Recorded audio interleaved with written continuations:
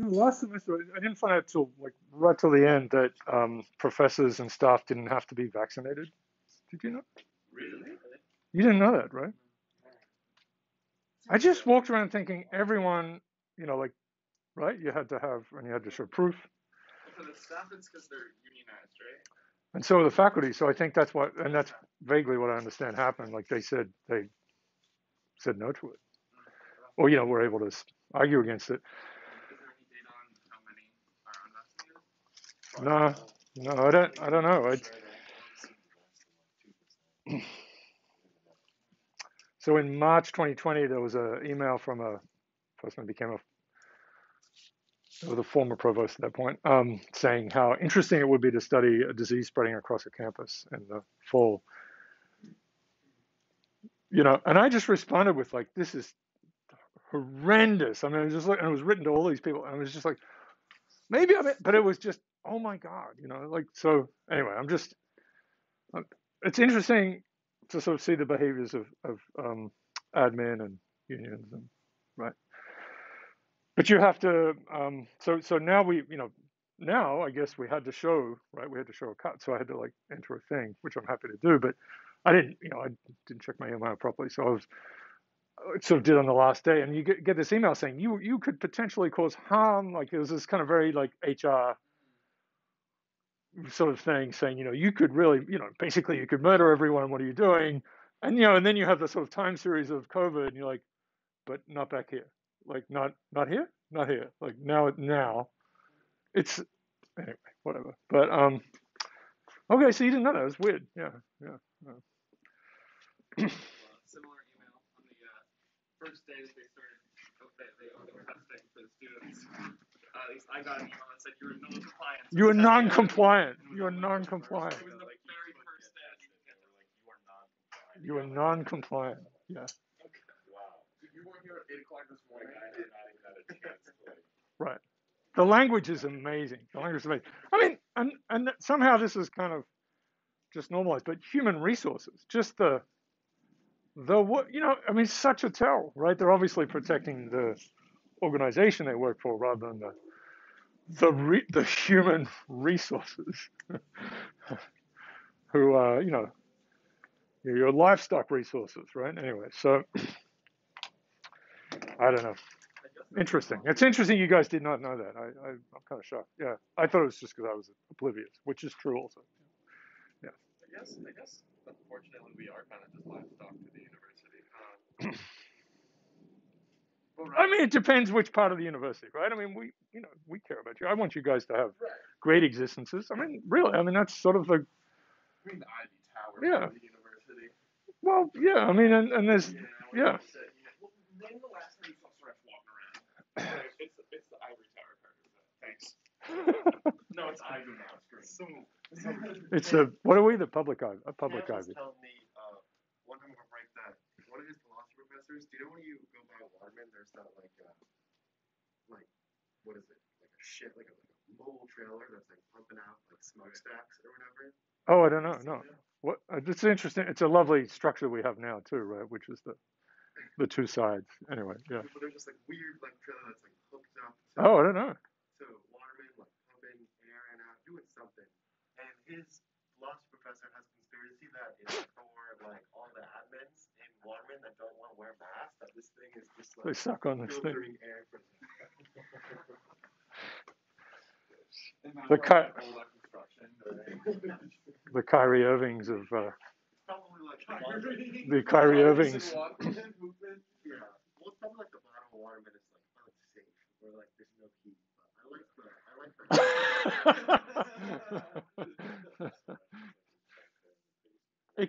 It does get, it's like, any institution, like it gets a little hairy down there. And then there are just all these offices that kind of sprouted off with no windows. And, I think you could lose your mind. Actually, the 6 years I spent at Columbia, I did not have a window to the outside world.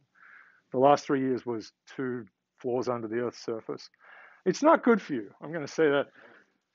My wife had lived in Germany for a while, and she said there was a law there that she understood. There's something like everyone had to be within 12 feet of a window to the outside world, or something like that. It was like, right. But yeah, it's so it's a bit So you could imagine maybe it's not, the other conspiracy, like things are going wrong downstairs. They're just trying to keep them, give them some air. And it's like so many vice provosts, right? You got to, it's like what's the collective noun for them? Because we'll There's need some proposed dormitory at like UC Santa Barbara, which has no windows at all.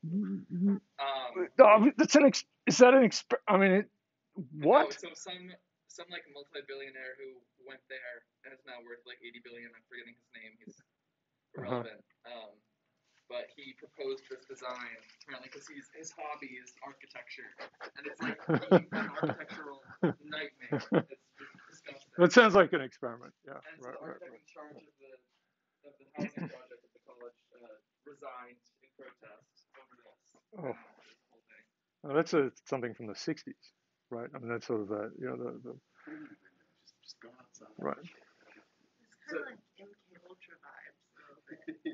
Jason's talking about windows, and he keeps his blinds shut 24/7. It's a choice. It's a choice. I'm light sensitive on my eyes. I'm not putting on my sunglasses indoors. Jason needs screens or something. Okay, I'll give you a trope, and then we'll move on from that. But I want to talk. Okay, so here's a question. The assignments, I've had them due on Fridays for a long time, just so it's structured. And it's also this 11:59 p.m. That was just like kind of happened at some point and then the idea is not to hand it in at 11:50. It just gives you like on the Friday. So could we do, like, would it be better to have it on Monday? Like, the same thing, just put on a Monday. Like, I don't want to destroy weekend or whatever. Yeah. Well, I think based on like how POX worked with the scheduling, Yeah. it was like sometimes there'd be relevant information in class on Thursday. Yeah, that's right. Or we'd have office hours and then have to finish the homework, and so a lot of us would be really trying to Too much. All right. crank it out on Friday. So What's a good day then? The next week. I kind of like Friday because then once it's done. done, it's out of your hands, and then oh my god, Oh my god. We should do like Friday, like 5 p.m. or something. I like Friday at like midnight just because like if for whatever reason you like can't get to it till like 6 or 7. Yeah, like I never planned on submitting it. Like 5 o'clock. I know, but I don't want you. But your brain is gonna like slot things into what's possible. right. Yeah. And apparently you have other things to do. Yeah. That's cool. Like it's slight preference, but like the will of the people should. I'm gonna veto Alex's right off the bat. My first stop is Thursday night. Well, we all have chaos homework that's gonna be due every week on Friday. Oh, okay. And I really like that class. You did? Okay. Well, we're really excited. It's like a flip top. I'm excited about it.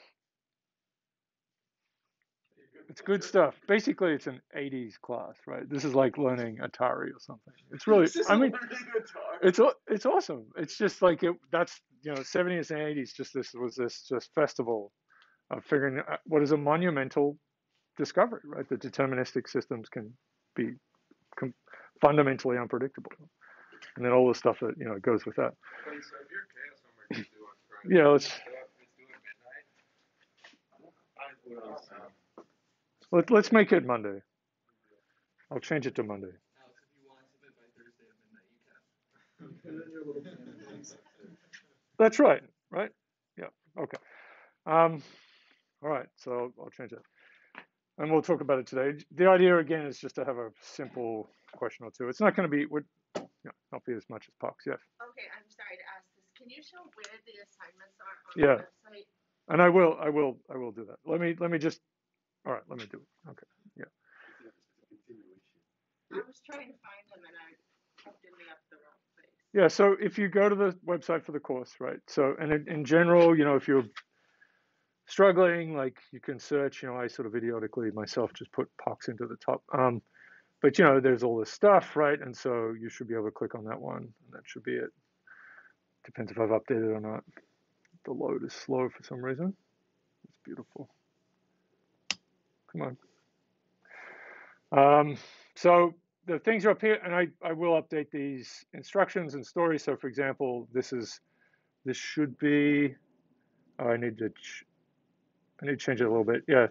Anyway, I thought I published it. Yeah. Okay. Here it is. Okay, so there's, this is Tuesday, right? Just a few things. So the archive is starting, but it's just a continuation, right? So it's the same place. And assignments are here. This is the one which is the extra things that I've taken out over the years that do not touch. So this is a do not touch. It says number 30 on it. So 15, which makes total sense, of course. So it's 15. I did change around a little bit. So it should say 15, assignment 15. How do you feel about that? Okay. Yeah, thank you. Yeah. And then it changed. I did have a couple of things in here. So we're going to talk about the word shift equation. So that's, we're just going to go through it. I want you to understand it.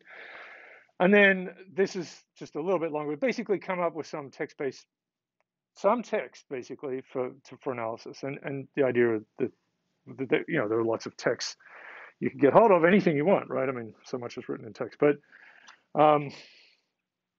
that are story based, right, in some way. So want the full text, could be a long book or book series. Harry Potter obviously has been something people have played with. Moby Dick is usually something we tear apart, but it's a bit funny. A TV series, if you get all of Game of Thrones or whatever. Subtitles, could be a screenplay, subtitles, or scripts, different things that you can obtain there. Doesn't have to be any of these things I've suggested. You want about 100,000 words, more than 1 million would be great. 100,000 words is, the order of a book. I think Jane Austen's are like maybe 140,000 might be the longest, which she wrote at a tiny little table in the corner of the kitchen. And transcripts of shows, you get different things, and of course you can do more than this if you want. But we're making this up. This should be just a fun thing, right? So because you have character name and then what they say, and you can see which characters are much more clearly with each other. So you could kind of get that temporal network of who's involved with whom at different times and the way they talk. I mean, I think that could be pretty interesting, but that I haven't seen that done yet. So yeah, temporal interaction networks of characters, and that starts to get to plot, right? So no one has, to my knowledge, done this computationally extracted plots. We talked about it in POCs, like computationally extracting in a simple way, which we're going to explain properly. Emotional time series, right? The Kurt Vonnegut story, but that's just a very big over, a big piece of it. It's not the plot. So character interaction networks and maybe place interaction networks, the context people are in or characters are in could give you a plot mechanic. How do we put in West Side Story into a machine and Romeo and Juliet and sort of pop out and say kind of the same thing? Like, how would you? It's a really difficult problem. Anyway, so that's it. And then, so this is just lists, right? Just list some things. You should talk with each other about what you might play around with. And there are different kind of messy sites around for like TV scripts, which some are done well, some are, right.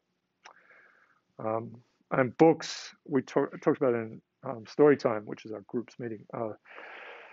If you have Kindle, then you can use Calibre. Has anyone played around with this? It's an app called Calibra. I don't know how you say that. Let's look at that one, Calibra. So this thing, it's a pretty old school looking object, but you can get Kindle books into it, or any other book. You may have to do a little thing that gets the digital rights off it. There's a DRM script, which is separate. Pull that off, and then you've got, and that is, it's a bit, obviously, a little bit of a sneaky thing to do, but if you own the book, then, you should be able to perform analysis on it. And we've certainly done that in the past to get hold of things like Harry Potter and so on, right? Which you just, of course, isn't sitting as text anywhere online. Possibly. You guys are clever. I don't know. I mean, I guess it is. Now that I say it out loud. Yeah, you can find like anything. second page Google, like it'll be there. Okay. You could probably torrent it from some Right. Okay. release. The hard part is getting it into a text file that's not already in a text file. Like if you get a PDF that's like 2,000 pages long, good luck copying that into. But you can do, and there are PDF tools, PDF to text things. You can do all, yep. You can just do it. Yep. I mean, of course, if you have millions of PDFs, then you need some command line thing. One, you can select all, dump it into Emacs, of course. I'm kidding. Whatever you like. What's that? Yeah. I used this with when I was making my illustrated book, and it was pretty janky. So Yes, maybe correct. it's less janky for pure text, but just heads up if anyone wants to. Yeah, yeah. As Kindle is in general for its own displays of its like with images, it's kind of a horrible mess. It's not good at that. I haven't used it, but Like I don't know. I tend not to buy any Kindle things that have a lot of because you read the comments and they're like book's great, but the Kindle version is hard. Like that's a common. okay, so maybe it's not their fault. Maybe I'm unfairly putting that on them. Yeah, that's just the man who wants to go into space for 10 minutes or Not two. even I exaggerate. Yeah, that's a 20-year goal. 10 minutes. what a what an idiot. Oh my God, so embarrassing. So embarrassing. Uh, yeah, that's so you know, they're trying to make money. I mean, a good Kindle thing works well and so on, but I don't think it does a good job with one of the problems with PDFs is because of the font, the way it's rendered, so things like FI will be one object, it'll be one character, like it's a printing thing. So like this will be just a one character, for example. So you get when you paste it somewhere else, it's always like a little bloop. It's sort of fixable, but it's like just nasty things. Yeah, copying out of PDFs and just into text is, like you say, I mean, there'll be the hyphenation gets, and if it's two columns, it's sort of just smush. Yeah. It's always a bit disgusting. Like, so you use small bits now and then, like I'll do a small bit because I want to have it somewhere, and you have to always tidy it up. But in principle, like the whatever the AZW is the Amazon one, you probably, I don't know if you find that floating around, but the various versions of digital books, have different formats, but should be able to come out as text. Anyway, so there may be something different to Calibra or whatever it is that works better as well, but that's the one I know of. So How would you feel about like an author's collected works as opposed to like a discrete book series? so I think that's good. And then what you would do is, I mean, and there's some really fantastic ones, like all of Agatha Christie, right? Like then each one, of course, would be its own object. You wouldn't want to say, but you could say big things about what happens, throughout, like what's the word usage or something like that. It's more about author style perhaps. But there's early on in what's sort of called, digital humanities that and it's part of the why it hasn't done so well, I suppose, because people got upset with how people did like did Shakespeare really write Shakespeare? You see, allegedly in Agatha Christie, like the last couple of books, the number of words and the concreteness, we have measures of concreteness of words in abstract, kind of changed. And she did have some form of dementia. And in the last book, I think it's about an author who was losing her memory. So it's a lot. It's all very. But there was a reduction in, I think, just the number of types and tokens, which we talked about in part, right? The number of the size of the lexicon.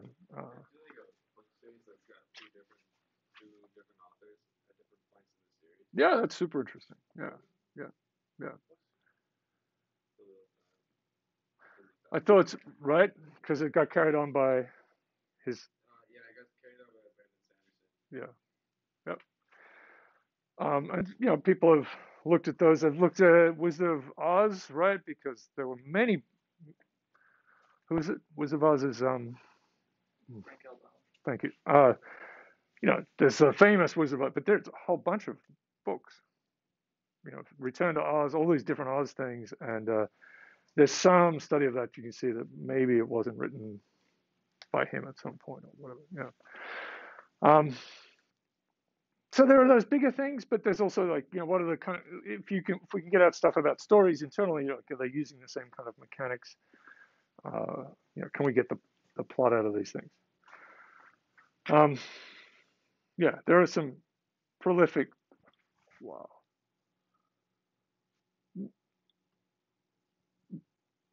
Okay. Okay. Is this bad? Like, am I doing something stupid? What am I doing? Oh, okay. Click. Click continue. Then you end up in a South Park episode. Okay, so um, I'll give you one. I'll give you a trope, and then we'll go back to it. This is They Look Like Us Now, right? This is a classic sort of horror movie, whatever trope, and I know I've mentioned it in talks, but um, Battlestar Galactica. There's this realization that the people are, in fact, robots, or it could be just a spy, right, or something that can kind of fit into this as well. But this is sort of a trope that's floating around for the pandemic, right, because of the asymptomatic early on for the asymptomatic spreaders was that because it's not like you're fighting a virus, right? The virus doesn't turn up and it's like has some funny accent or whatever, like in like little ray guns. It's like it's the humans that are the ships, or the soldiers essentially. So in these, yeah, so that was it's kind of a classic thing. It happens all the time.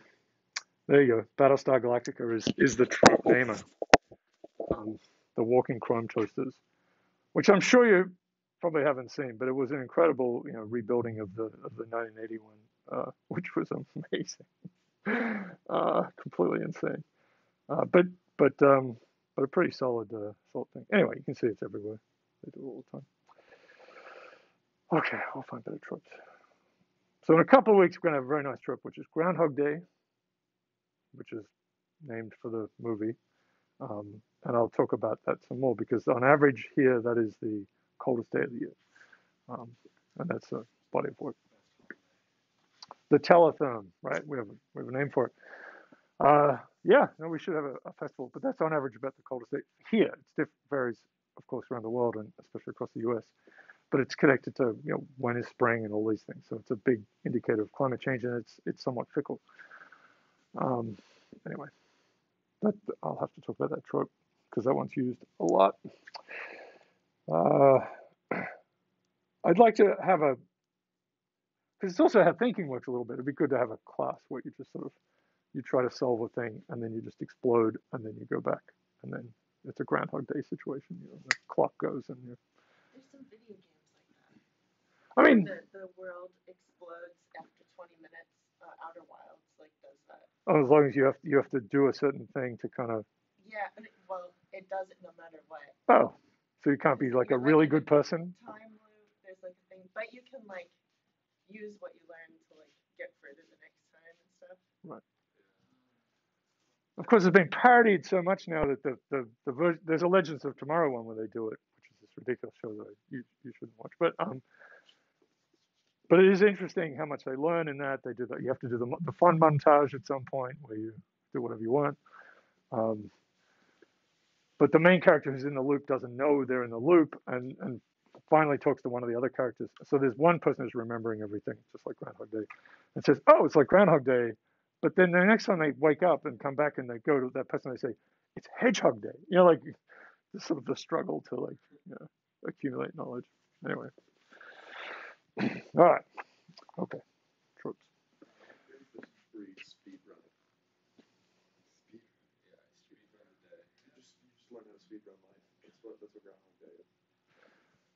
Yeah, well, I mean, collected all of the. Do all the things. He did some speed running. It's true, right? Especially with Phil. Um, but eventually, there are estimates, right? 40,000. So, there are various estimates of how many days. It's like how long it took him to become a piano virtuoso. Right. Yeah. I think there are some estimates like decades. it was a long time. Yeah. I feel like he would have probably gone insane before that point. We definitely did. Right. Oh, Yeah. No, I guess he would come back still insane. I think he cycled through that a little bit. Yeah. How do you get out of it? Though? What's How do you? what's the escape? What's the yeah? I don't age, right? I come out of it the same age I was going into it. Yeah. I'm doing it. No matter what. Mentally, you ate. But it's a virtuous escape. Like what's his? It's an escape room.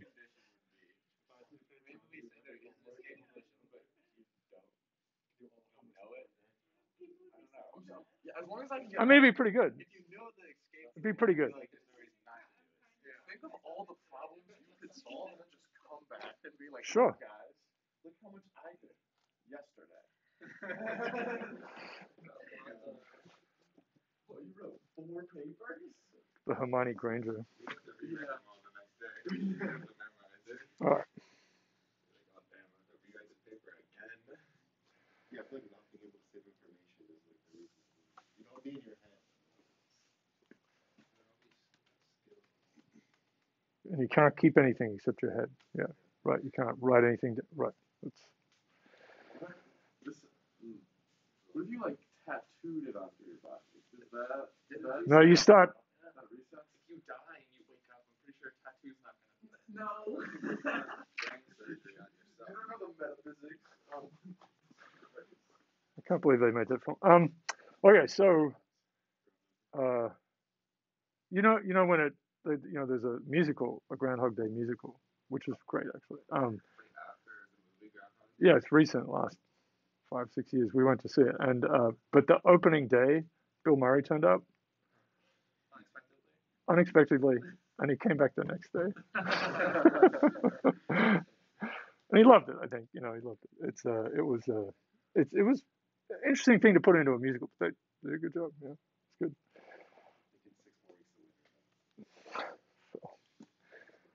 Okay, I'm going to try to explain how we do this basic measurement thing, and which is confusing to a lot of humans. So I might jump to that, and then I'll come back to some of the motivation as well. I cleaned up this front end, so the list of papers, you don't have to worry about this too much, but it's like, this is a big one in terms of building this hedonimeter thing, which we will take a little while to get, not today, I suppose.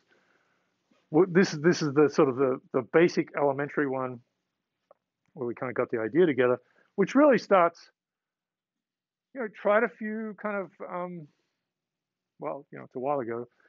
So it wasn't deep learning, but, machine learning black box kind of things with names like opinion finder and like, what do people, the idea was, let's see if, and I'll talk about this, but, can we measure emotion from text, right? That was just our question. And it's sort of obvious that there'll be all these things that could come out of that, but how can we do it from text? So we're looking around to find stuff off the shelf just to start with, and nothing really worked, right? Couldn't really get a heartbeat out of this thing. You put in text and just kind of flatlined. And we began to see that those clever black box things, they're inscrutable, and God knows what they were trying to do, but they would do weird things like say, this word was a positive or a negative thing in the middle of a context, and you just had no idea how it was working. So eventually what happens was I just Googled for words and with happiness scores or emotion scores, and found a paper that I'll talk about. And from that, we were able to build something and then discover all this stuff. So these ones are about the positivity bias of language. And then these are about the word shift things. We talked about this the other day, and I didn't have this paper, and I don't think I did. These two really, kind of, all of them have word shifts in them, but they get better and better and better. And then this is a Python package, which makes it useful for people. I will say, back here, GitHub was not really a thing. We weren't really thinking about it that way. It was still that kind of physics kind of world where you do stuff, you make all these figures, and you presume other people will make their own, right? Physicists, for good or bad, tend to make their own things all the time. And so, I think we're in a much better place now, of course, with GitHub and so on. And then this big piece will come later, which is about meaning, which is really what this is about. All right, I gave you this little drum. But I wanted to just go straight to, we'll come back to this. Let me just give you some fun. No, we're not going to do that. I'll come back to that. But I wanted to tell you some things. You can just get a little idea. Okay. Just so you have this, this is just so we're talking about the actual substance to start with. So this is the thing I found just Googling, right? It popped up this ANU study. And so it was about 10 years before when I was looking. And so this is work with Chris Danforth at the time, it was really just the two of us. We started to get graduate students after that, but we were relatively new here, and I'd been in the social sciences for many years, and um, su- suggested we could do this, and he'd got an email from a friend, and I'll show you that as well, about this website that claimed to measure emotions, but like all sorts, like quixotic, like weird things, like hundreds of terms, which so it wasn't finding the fundamental dimensions of emotion. It was more like here are all the kind of flags. Lonely. That's another. All sorts of things that were really mental states. Perhaps it might be a better thing. It won awards. This is called WeFeelFine.org. But it was just an email from a friend saying, check this out. And from that, we kind of built this whole thing. Okay, so, all right. So here's is this just all stuck on one thing? Yeah, okay. So ANU study. So this was done at the University of Florida, I think. And as we'll see when we get to the meaning stuff later, this connects back into, I won't go into it too much now, but worked on in the 30s and 40s trying to measure meaning, which is kind of which CIA got excited about. There's an interesting history that I don't fully understand, but there's some pure science aspect to it. This is a deep, profound thing, and then the instrumentalization of it is sort of potentially very, I don't know. We'll see. So what happens in this? This is so language is mediating meaning here. And of course, many other studies have looked at facial expressions, video, like all sorts of images. Right. This is just going to be about words in isolation, which is obviously limiting, right? We're taking away all context. So I want you to think about all the things that are wrong with this, and tell me about them. You sure? I mean, seriously, like you can critique it, but let me just set it up. So you've got students, of course, because this is how we do our psych studies and say things about all of humanity. We have a captive group who are going to get a grade if they answer these things. Nothing wrong with that. So they're given isolated words and then a scale, and and as I said, we'll get to these later on. There are these three scales. They're kind of odd names: valence, arousal, and dominance. And I'll talk about them a little bit, I think, on the next. Yeah. So three scales, and they're given a scale of 1 to 9, which is a lot, right? So 1 to 9. Okay, so I'll show you that. The next one, 1,000 words. This is also really important. It's not many words, right? People's vocabs are tens of thousands of words, typically. I know I showed you in Pox, but there's a way of trying to estimate people's vocab sizes, and I sent it to Jacques Bailey, who's in Classics here. He's the spelling bee questioner and person asker. He has been for many years. I think he estimated his to be like 50,000 or something like that. Right?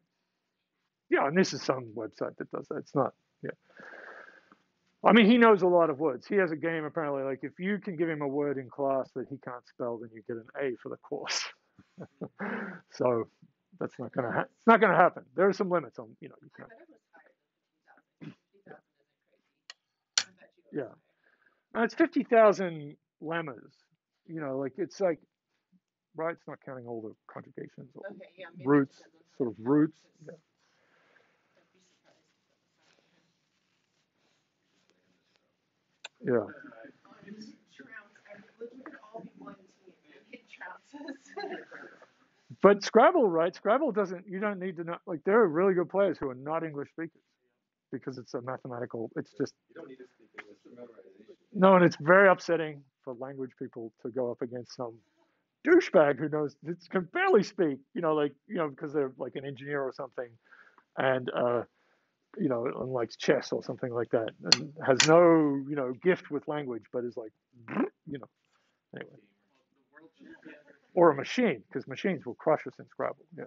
The world champion is from I think Papua New Guinea. Oh, really? And yeah, well, he's won like 12 of the last 20 years or something at the international level. It's insane. And he doesn't speak French, but he decided to memorize the French Scrabble dictionary and enter a French Scrabble competition and won that. So you put the pieces are then in your head. They're just pieces. They're just, It's mostly like patterns. statistics and math Right. and playing the board. Right. Still cool. It's, I love Scrabble. I mean, Scrabble's fantastic. There is a nice variation in the collective, right? So Settlers of Catan and Scrabble, you can just play where you just try to get the highest score collectively, like as a pair. Yeah, and then people will play each other in a friendly. You go to a cafe. Actually, I used to go with a friend in Melbourne. We used to go to hear a band play, and we'd bring a Scrabble box and sit it down, and there were beers everywhere and stuff, and we'd play Scrabble together.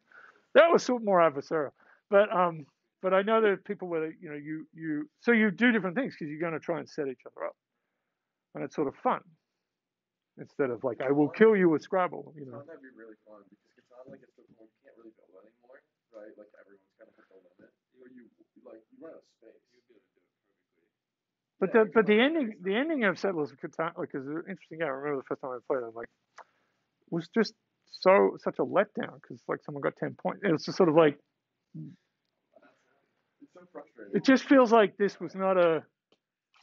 But so the collaborative version is you can play. What do they do? I think people play 32 rounds or something like that. Maybe it's 36, so you can divide it between 4 and 3 people or whatever. So you've got a limit on the number of rounds or the number of turns, and you just try to get as big a score as possible. Yeah, that's So, fun. I mean, you can play both, right? You play hate-based Catan and then collaborative I Catan. think every round of Catan is hate-based one way or another. I think it was worse to play with you or not. Definitely Alex. It's so easy. It might be annoying, but like turn is quick. But you got 8 for like 15 minutes. You need the chess club. You need the chess club. Yeah. You do need a chess club. Put some money. We had a chess clock for Scrabble. Put some money. Yeah, that's true. I use chess clock Scrabble, yeah. Same with terraforming Mars, I've heard. Do all the math. I mean, No, it's not. but Scrabble, like just the most primitive, games that you can play online. When that first Scrabble became online. Chess had been around for a long time, but there's sort of a game you can play online with Scrabble would just crush you. Like if you put on the highest level, and it's instantaneous. There's no sense that this was difficult. It's quite sad. I do wonder about machines doing cryptic crosswords. I do wonder. I think it's an interesting challenge. They can do it by structurally kind of doing things, Isn't but that just strictly more information than like a classic American crossword, which is like you can solve by brute force pretty easily? I mean generally, and the English have what they call the quick one, which is Right. it's just definitions, right? And they can be a little. The American ones are kind of funny because they can be a mixture, right? There's this sort of Will Short's punny kind of jokey things. They're a little bit.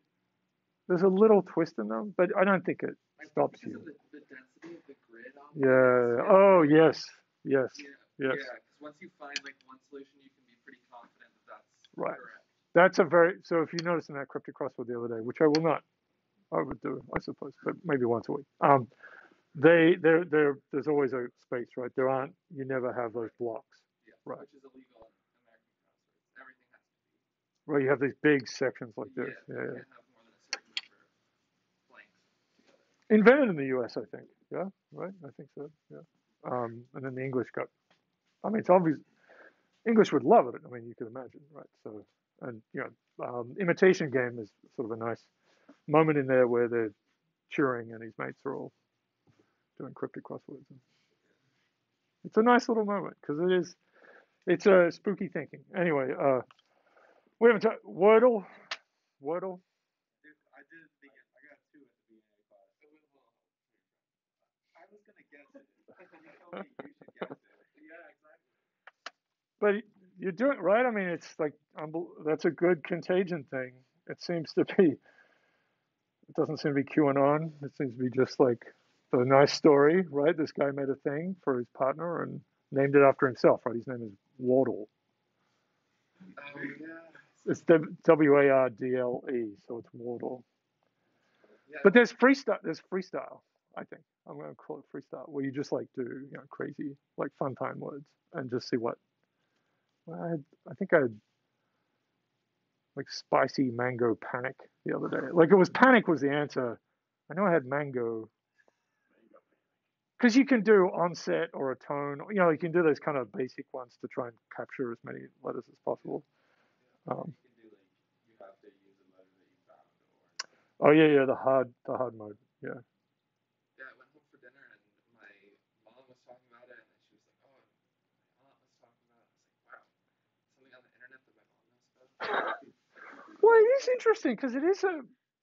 It doesn't seem like it's a mind hack or something. Like it is a word. It is a little word game, and you know, I. So this is from a couple of days ago. Snake, dirty, proxy. It's good. So I think that's where you just. I think you could have foul wordle where you just guess swear words, and then when you've got it, you just like nail the right word, and then the next day you show it off. You could have wordle poetry, right, where you somehow construct something and then just deliver. Anyway, it's a charming little game. Yeah, yeah, hard mode, right? Doesn't work for speed run, right? Because you just got it again. Yeah. But look, an interesting example of a seemingly benign, if anything, mildly nutritious kind of thing to spread amongst humans, which is a change. It's a nice change. Maybe, yeah. Who would have guessed? I mean, there are a lot of word games around, right? Like Spelling Bee has been another huge one, right? The New York Times one, which is, I mean, there are people, like, there are these super Spelling Bee people who wake up at 4 a.m. because that's when or wherever it is, clicks over at 3 a.m. and they're off. And then they write these huge things in the comment section of giving people clues. Like it's, There's a Twitter account where you can tweet to complain about words that you think should have been but should not have been it's a lot included. of complaints. A very active account. Yeah. I may have tweeted something which shows a little video of like typing in a word and then clicking and it says no. I'm like, oh. It's pretty weird what's allowed. Like wallaroo, which is a type of wallaby and kangaroo, you were going to say. But not potteroo, not potteroo. Oh, so wrong. Anyway. Yeah. Yeah, I don't know. I don't think it's a donkey or mule situation. It's like just run out of names at that point. It's like in between. Yeah, wallabies are about this big. Kangaroos. Well, they come in all sizes, right? There's a Simpsons hopping mouse, which is about this big. So scaling. The kangaroo platform kind of made them all. There's 6 foot something. The big reds are 6 foot. Is that marsupial? They're all marsupials. Yeah, yeah, and they're just like this is a good design. Let's pump out all. And the quokkas are about that big. They look like Muppets. People do that if you collapse in time series, like babies and then NBA players. So we also do that. We go through it. Yeah. We go through it. But right, there was that scaling example in pucks, right? It doesn't. If you scale up a baby, it doesn't look right. So. If you scale up the mouse, does it look right? I think they're not. They're pretty Yeah, they would look a little strange. I think. Yeah, you have to do some stretching still. It's just the human baby's head is, just. Monstrous. Yes, it's really Monstrous. yeah. You also get geographic isolation on evolutionary timescales leads to like pygmy species, like pygmy elephants. Right. I think you see that in humans as well with some island tribes. If they're on islands, you get the right dwarfism. Yeah. Although like Shaq, the older he gets, the more he starts to look like a baby. Was it named after the person who discovered it? So there are hopping mice. So there's a bunch of them. Spinifex, which is named Spinifex, is this really tough plant. So most of them seem to have names. I know there's a Simpson. Maybe they've changed the name. Mitchell's hopping mouse. Yeah, the Darling Downs. Look at these guys. They're pretty great. Oh yeah, Jerboa. That's a good one. The kangaroo guy, they really missed an opportunity to call it the kangaroo. So this one's got more on the ear section. This one. Yeah. Sounds like a cool Pokemon. Why don't we have a? Oh, because it's going to be in their own box. Yeah. So they're very mouse-like, these ones, but they do hop. Yeah, they don't scale to kangaroos. Yeah. Which you got the. With the text in the homework, could we also try getting like the prompts from video games, like the text in video games? If there's a, I mean, For RPGs, just do it as well. Yeah, sure. I don't know. Yeah. for all the Pokemon games, most certainly. Or like something that's really, really short is like Rambo. I bet you there's plenty of those. Every season of JoJo. So is this sequential? I mean, so big thing is basically time. The sort of narrative time. Yeah. I mean, there's some ordering. Yeah, because JoJo's we want to like. Okay. It's a good story. It's the best story. Which one? JoJo's Bizarre Adventures. Okay. It's really weird. It's the I'll- weirdest thing. I'll Just mention never that. makes sense. It's good. My daughter's been getting me to watch anime, which she watches in Chinese, dubbed in Chinese for her education. So I've been watching One Punch Man. Oh, such a good stuff. Yeah. So good. That was It's such a problematic skill ability. I'm not sure who. I don't want to stress, but I don't know if it was a thing. It's like Sorry. someone explained to me where it's like it's about like battling depression. Yeah, because it's not good. Yeah.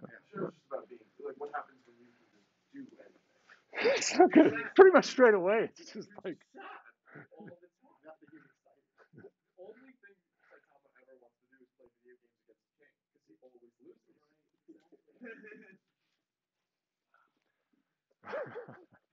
All right. This is how this is going to go.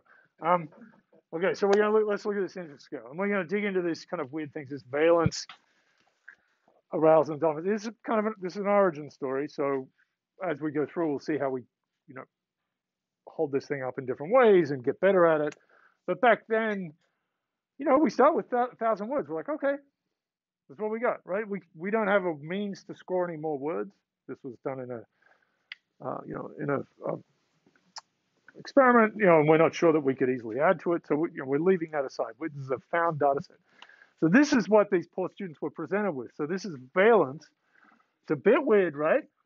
You were given a word, kangaroo, and you have to how do you feel in response to that word? So this is a very important thing. It's a socially transmitted experience. Like, how do you feel, right? So, words like, glory and paradise or whatever, and murder, so how, and of course it's not like this thing, it's just like what happens to you when you see that word in isolation. Yes.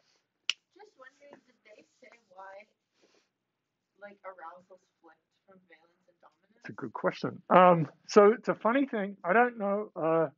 I think maybe they do that to make sure people are concentrating a little bit, but it is a bit like you really do. I mean, when you see on something that yes and no have been flipped in some way, like if you're filling out a form, I mean, personally to me, it's enraging, right? Like, because you're just like, there's someone sort of messing with you a little bit, or they're trying to make sure that you have filled out the terms and the thing that no one reads, right? Like they're trying to trick you a little bit to make it look like you did something. The Wordle one is a bit weird, right? Because I think that was done to stop accidental, because enter is on the left and backspace is here on the little Wordle keyboard, which is a bit of a violation of, one's experience of a keyboard, which is, yes, delete's over here, but it's up there, but enter on the left is like, I think that must have been to stop accidental things. Okay, so what's going on here? These are Likert scales, right? So Likert scales are, these sort of very typical. It's like, do you agree with something? Not at all. A little bit. So, they're worded in some way, like extremely at one end. And often they're 3, 5, 7 pieces. These are two glued together. So this is Valence is described basically as happiness, sadness, and I'll show you that as well. So no one reasonably would, if I say, what's the valence of this thing to an average person, they have no idea what you're talking about, right? So these kind of communicate something, but you also, and but this is a word from the 50s. This was used as a description of this dimension in the 50s, and I think it has drifted in meaning problematically. So there's you have to use endpoint descriptors to explain to people what they are, right? So this is what we're trying to do is say, here's a three-dimensional space. Are these things really orthogonal? And it's believed for a long time they were, and we'll unpack that as we go along, right? That they are in some sense in a orthogonal space because these are derived from, and we'll come back to it, presenting on the order of 50 to 100 semantic differentials, right? So these things are semantic differentials to people. And so here's a word, and now, so we've got one word, you can respond to it, but all these differentials like hard, soft, right? Or, small, large, like basic kinds of ones like that, complex, simple, all of these different ones that people, both experts and I think participants, came up with as possible differentials that things could be separated on. And so now you have this like 50-dimensional space, right? There are these dimensions like hard, soft, and so on. And then you can do an SVD type thing or PCA to figure out like which of these dimensions are correlated, what can we collapse it down to? And a lot of work, and we'll come back to it, through many decades, kind of, there's a lot of argument about it, but came down to this. And sometimes this is called pleasure, but this is the VAD framework, and it's just talked about like that. And it becomes calcified. I mentioned the ocean one for personality last semester briefly. That's openness, conscientiousness, extroversion, agreeableness, and neuroticism, right? And so that's something that's become, there are competitors, but that's become a framework. And again, this kind of 5-dimensional framework for personality. People are somewhere in it, yes. So like the words changing meaning over time or maybe finding better words over time, like that would be like data drift, right? So like are there any like studies like comparing like maybe not like the words of what they meant before and after, but like more like a meta-analysis. So like maybe like one survey used the same language like 20 years ago. Oh yes. And so we've done that too now. And there are some efforts to do that because the language has changed and how you define the ends of these things. That's inconsistent within the same authors. So that's problematic. There's also the drift in meaning of words. And there's also, of course, that words have potentially many meanings. So what's the first one that comes to mind is part of this. And it does seem that in terms of usage of words, there is again a zip distribution for the commonness of meanings, right? So there's a meaning that this word might be used. I think it's run. Run has the most distinct meanings in, say, the OED now. It's over 1,000 different nuances of what run can mean, right? I mean, it used to be set. Set used to be the word that had like 800 definitions. And they get increasingly rare in their usage, right? This is a classic social phenomena kind of zip distribution thing. There's the most common ones, and the frequency of usage is the story here, and then it drifts away and you get these really rare usages of set or run. We can run a program, we can run a flag up a flag. I mean, there are just so many uses of that word. So they were boiled down. So we're taking that as is, and we'll unpack that again later on. But we're taking that as given that these are the 3 fundamental dimensions of meaning. That's how this is sort of presented at the time in 1999. And the novelty of this study was to say, well, what do people think of words? Like what? Which is, evidently our sort of our sort of main way of capturing meaning. It's a really remarkable achievement. So you can see, this is happy at this end, this is sad at this end, but this is a Likert scale. There are 1, 2, 3, 4, 5 points here. So neutral is glued together. So it is of that sort of more standard form. So the 9 points are a bit odd, but yeah. Which, when I first it took me a long time to realize, like there are lots of things in here that took a long time to kind of realize what they were doing. So arousal is weird. It is backwards. So this is where you feel excited, but you could be jittery. There are some words that collide a little bit or don't quite agree with each other at these ends, So sort of talking about the endpoint descriptors being difficult. And here you might be bored, or sleepy. They're not quite the same thing. And then dominance is, do you feel in control? Do you feel powerful?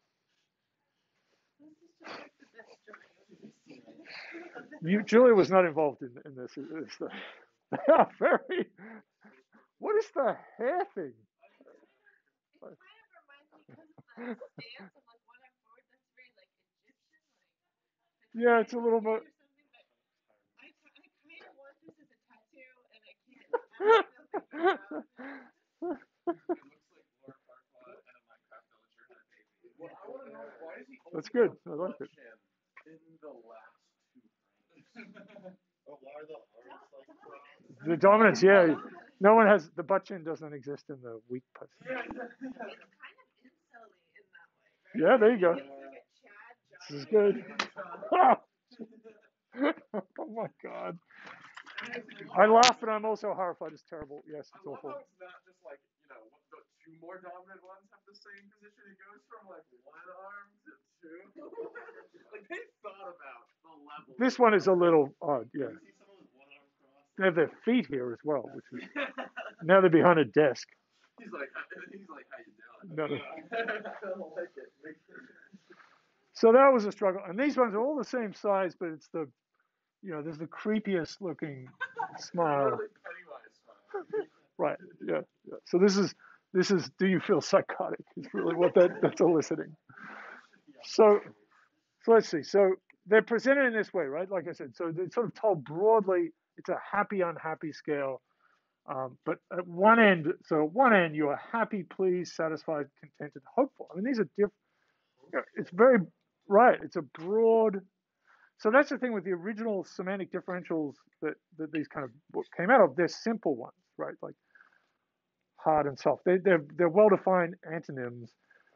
But then when you do something like SVD or PCA, what you're getting is linear combinations of these semantic differentials, and you have to interpret them. Like you have to say what they are. And this has been done in the 50s and 60s a long time ago. This computational stuff is not quite there. So what we'll see is in the last 20 years, starting really with this, bigger studies and more computational power allowed us to do all sorts of things. Boredom goes with balance. Right. So this is a good. So this is what they were told, and now you're so you're completely unhappy. That makes sense. But there's annoyed. So that's a little bit of anger in there. Melancholic, no despair. But bored is this collides with the arousal one.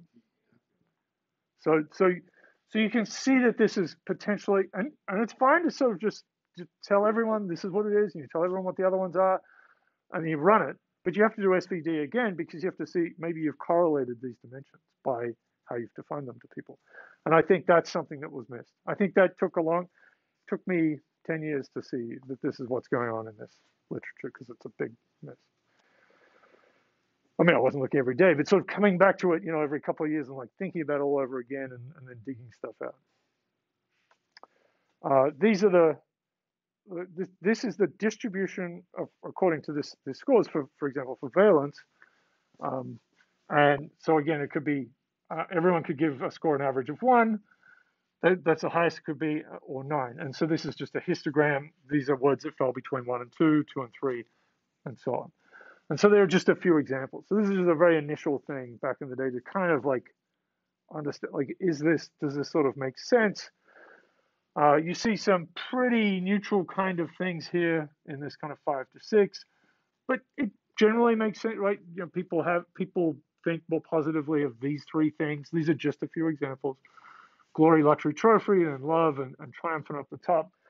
Funeral, these are bad, these are negative words on the bottom. So it's sensible, these aren't quite as bad, fault, right. And you can see that this distribution is a little funny, right? And the problem underlying all of this is that there are 1,000 words which were chosen by experts, like professors and faculty, who just thought, let's get a collection of meaningful words together. So that includes pancakes, right? It's a funny collection of words.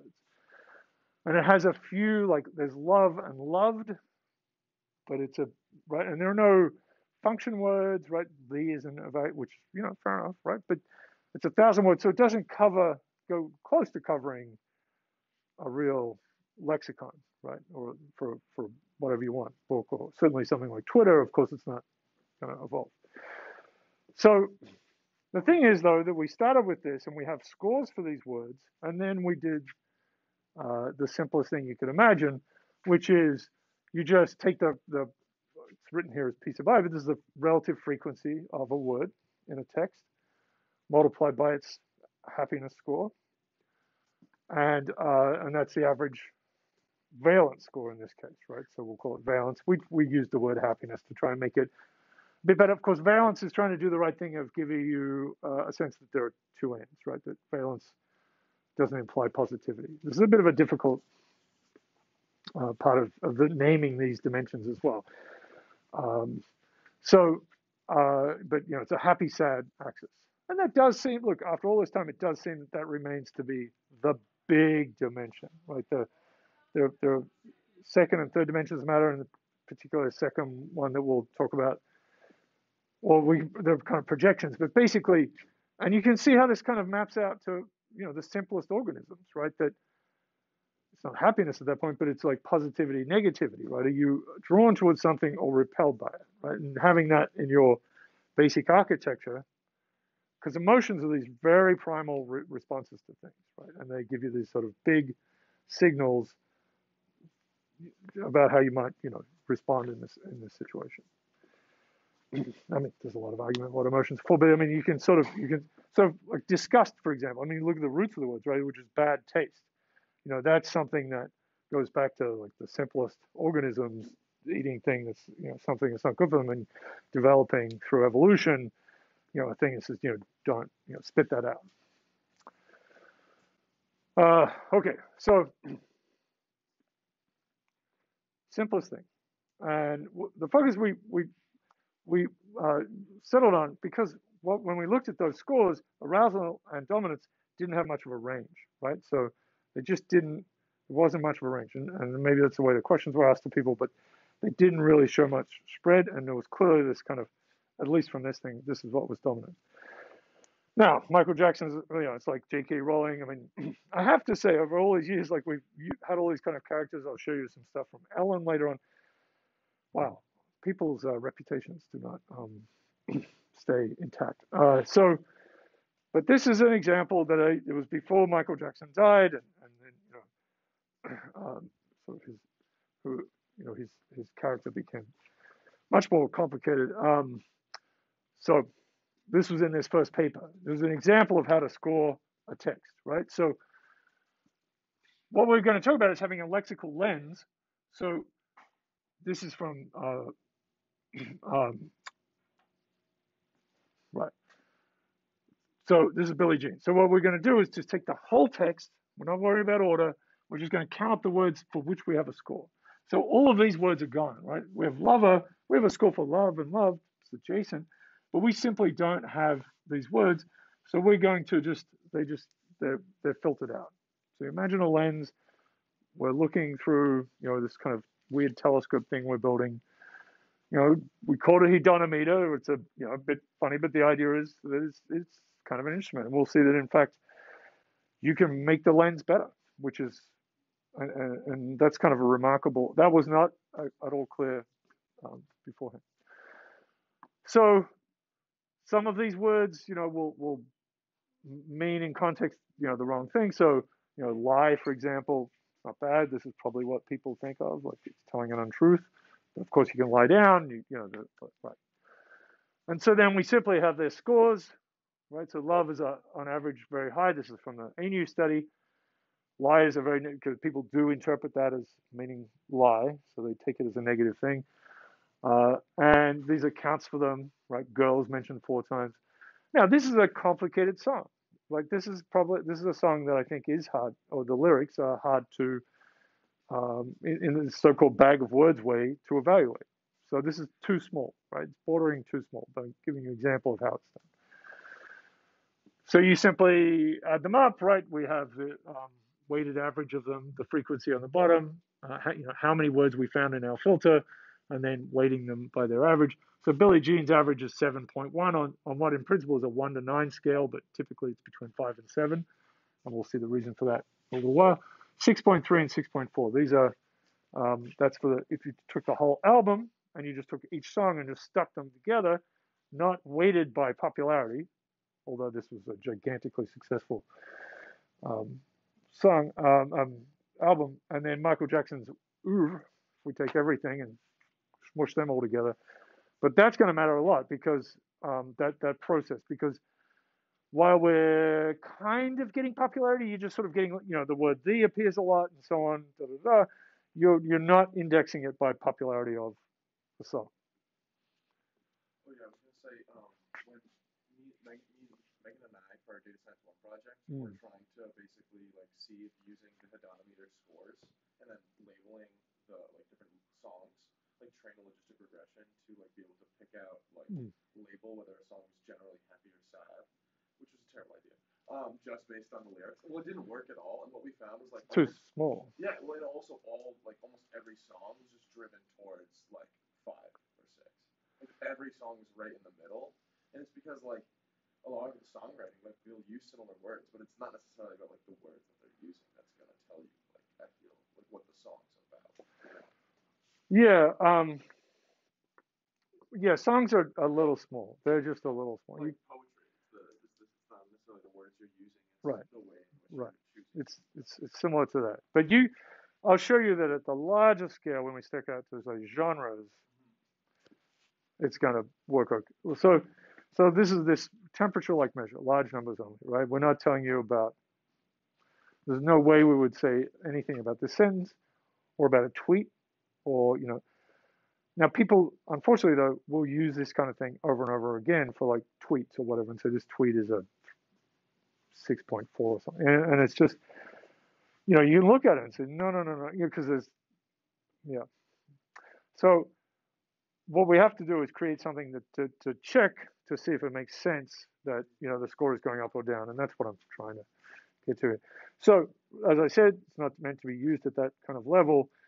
And it's, again, this social measure of sentiment because it's how the readers perceive these words coming to them in isolation. So we're just sort of stacking them up. So if you do use maybe you're talking about things in complicated ways, but, if you do use hate and, lots of negative words over and over and over, turning that into something where all the words are just sort of streaming past you, it will broadly, roughly give you a score that's what we can see is not unreasonable. So we're going to see the instrument is tunable, like having that's a weird thing, like having a dial on the side of a telescope. So this is a bad one to study. Pretty good, actually. I didn't expect the quality to be there. So this is a weird one because this is a high energy, low entropy song, which is kind of a difficult physics thing to do, I suppose. I know this is great. I don't want to. All right. Well, we'll have some more videos. That was amazing. What's like the idea I'm to use like struggling. Dynamics to like represent words? It's just an analogy like measuring temperature. Like you don't want to know what the molecules are doing. Like it's an averaging of many things. That's all. Right. And we're a little careful with some of these things. Yeah. Entropy is, well defined in terms of language. Of course, it's where. Does it ever think of like if you went on for like a whole paragraph saying like I hate this, I hate this, I hate this, I hate this, and then at the end you say, but like I love you or something like the whole meaning of take into account. Yeah, no, it would be that would come across as negative. Yeah. But again, it's like too small a thing.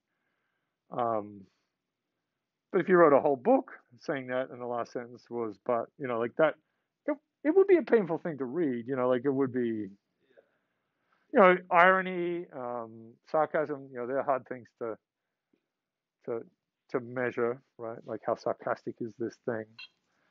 I don't know. Like, yeah, sorry. So, sorry, what was it? Even humans are bad at detecting sarcasm. Oh, yeah. Yeah. I mean, the 90s, you had to have a knot at the end of everything just to like, right. Especially in written text, right? So you had to have the slash s was a good thing, and emojis have helped a little bit.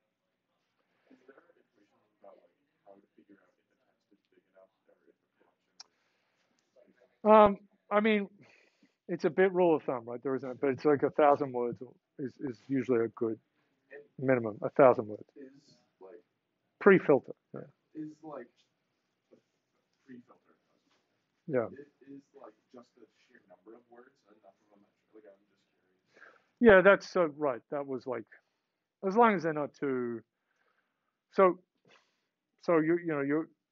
your lens has to somewhat be sympathetic, somewhat match up, right? So the lens you might construct, which we do later on for the New York Times, for Twitter, for music lyrics, they're different, right? There's no la la la la la in which is in the New York Times, and not much swearing, right? Whereas that is, yeah. I mean, the word shit, I think, is the 200th most common word on Twitter. I mean, it's a base function word, like it does a lot of work for us. And F-bombs right there everywhere. So, but that's not yeah. So it's exactly like swapping the lens out, but you can make a more complicated lens where you sort of smush all those things together so it can match up. But yeah, you could completely miss a text. How would you account for like word drift for like old texts, for like meaning? Shakespeare or like 19th century Yeah. novels? So there's some work that's been able to kind of see the drift of words, right? Which is interesting. Like a pick up that because of the words that are around that's being used around that its dominant meaning has shifted. That's a little nuanced, but it certainly can happen with words. But it is if you like, it is a lens that's being applied from the present onto past things. So it will be increasingly inaccurate. There are slight variations depending on whether the evaluators are, at least in that first one, male or female. There's some variations with age, but they're not giant variations. And there are variations across languages, but again, they're not gigantic, right? I mean, so there's a pretty strong, robust, like you can translate between languages and it works pretty well. When you bring it up to make an instrument like this, if you look at an individual word, like I think lying in English, if you translate into Spanish, I think comes off as like lying down. So that doesn't get interpreted badly, whereas the primary interpretation in it for an English speaker will be telling the truth. Well, I was just going to say, I don't know if this helps clarify, but because this is something that came up with the character stuff I've been doing too, where it's like, all the ratings are only from the perspective of the people who did the rating. So it wouldn't capture, this tool would not capture like change in meaning over time at all. It's like a snapshot. Yeah. Well, you know what? I'll move that question into the next week. But so we just one about trying to, because we're not getting there. But I just want to give you a sense of where we are. Wow. This is very rough. This is from a terrible website called Hot Lyrics, which doesn't exist anymore. And scraped to lyrics that people had put up. And so it's a messy MySpacey kind of thing back in the day. And then just bin them by year from what people had said was the year, right? So this is pretty bad. And you can see this is sort of messy, but generally there's this drop in this happiness score, and we have to think about what does that. But I'll say like 0.1 is generally something that is solid, matters. We'll have more examples for that. It depends on the lens you're using. So there's something. So why is that, right? So is that real? Does that mean anything? If you take out, so this is something where we said we've got 1,000 words. What if we take out a quarter of them and use that lens and then repeat that? We'll just do that randomly. We'll take out and you still see in general this downward trend, right? We have to take out the average to kind of see if the shape's the same. So we couldn't add to the lens, which we did in the next, it took a couple of years to do that, but we made the lens 10,000 words instead of 1,000 words with a completely different study that we ran. But at the time, one way to sort of test the robustness of this thing, to get a sense of this thing making any sense, was, well, what if we just, make our lens worse? So we did that randomly. And this generally goes down, so it sort of seems to be a pattern. And this is the average score for these time series that we had to remove. And you can see there's this really bimodal thing.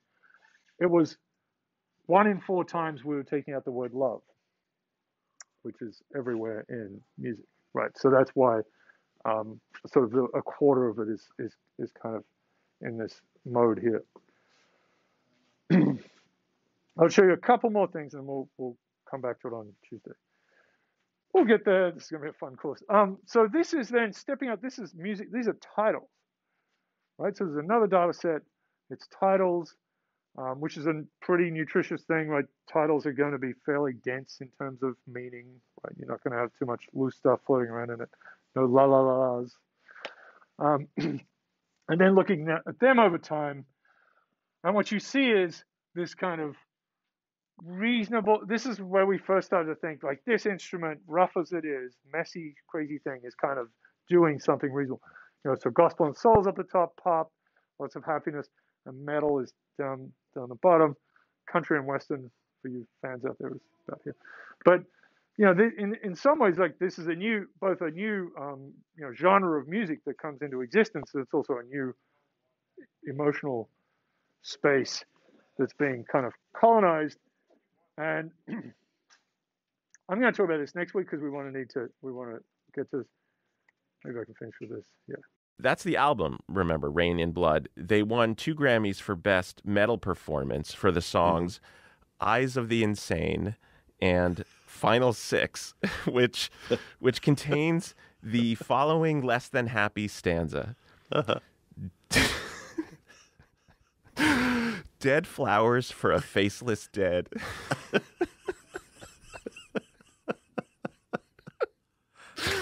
A city engulfed by the smell of death.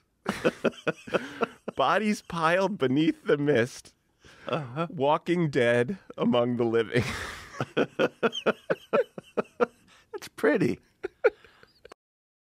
So there you go. There's your poetry. That's from an interview. I was on this podcast some time ago, 2015, and it's a long piece. They did a beautiful job. They kind of came across our work, and it was a weird thing because I discovered this podcast and was to listen to it, and I got through like 60 episodes and then got this email like out of the blue and ended up being on like the next one, which was weird. And this guy, Mike Waller, is just sort of not a scientist. I think Bob Garfield was on the media, but is again another example of someone that we've had who is have been ejected from society for bad behavior. But this is what they were talking about. This is the top 50 artists by our measure, right? So you can see there's lots of happiness in here across many different, and here's from our crossword the other day, many different eras. And then the bottom ones, interesting. And I think that they're quoting from, well, I'm not sure what it was, Slayer or, yeah. But they were doing the thing of like, does this make sense? And I mean, it's fair enough at that point. You have to like read through some things. But again, this is sort of our first that we've got something that might work a little bit. That's so fun. I remember reading that a little bit, like just to see. We're like, oh, do these calculated scores make sense? And we did that for like 4 songs, and we were like, okay, that's what we're doing. It's really hard. Yeah. And so, and it took me a while to get to even here. But next Tuesday, I'll talk about how to do that properly, because that, and honestly, no one does it. I'll show you the thing that we do is not super complicated, right? But it's just like, it's for whatever reason, been too much for people. But you can see just from the names of these, maybe you love these things, right? And this is great. Like, this is your happy place, which is complicated, but but many people, will know them. And, this is very famous, but